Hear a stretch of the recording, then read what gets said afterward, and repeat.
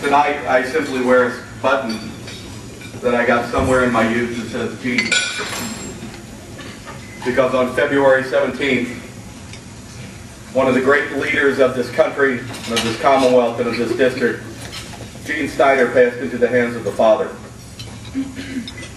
Now, if you are over 45, Clyde's raising his hand. You barely make it, Clyde. You remember going around northern Kentucky with Gene Snyder.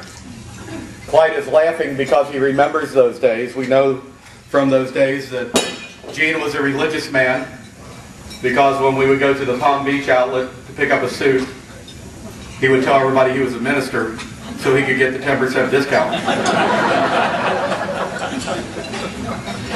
And as Debbie McKinney, laughing in the back, will remember, the first time we ever saw the inside of the Fort Mitchell Country Club was on Gene Snyder campaigns, because at 4:30 you quit campaigning and there was always a bottle of bourbon and a gin rummy game to be found at the Fort Mitchell Country Club, back in the back. So those of us who are over 45 and remember those days when we cut our baby teeth with Gene Snyder, we sat here tonight and thought, our first night that we're without Gene, wouldn't it be great if we had a moment of silence? And then we laughed and said no. Gene Snyder was never silent in his entire life.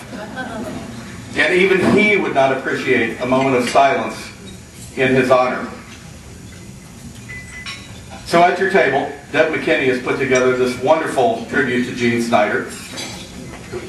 And as opposed to a moment of silence, if you would please get what you have in front of you, pick it up, and join us in singing that song that will awaken you at 3 in the morning, that jingle that you can never forget. Justin, hit it. Gene Snyder, Gene's a man that we can trust. He works hard for all of us. The congressman who keeps in touch. Vote for Gene Snyder. You know just where he stands. He's our working congressman. Gene Snyder. God bless you.